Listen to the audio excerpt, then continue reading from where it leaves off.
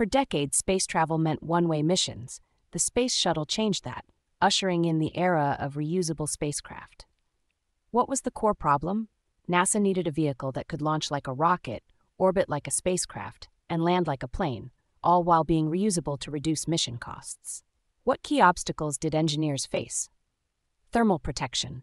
Re-entering Earth's atmosphere exposed the shuttle to temperatures over 1500 degrees Celsius. Reusable design, building components that could survive multiple launches and landings. Complex systems integration, coordinating engines, fuel tanks, avionics, and life support in a single vehicle. What solutions were engineered? Thermal tiles and insulation. Over 24,000 heat-resistant tiles protected the shuttle during re-entry.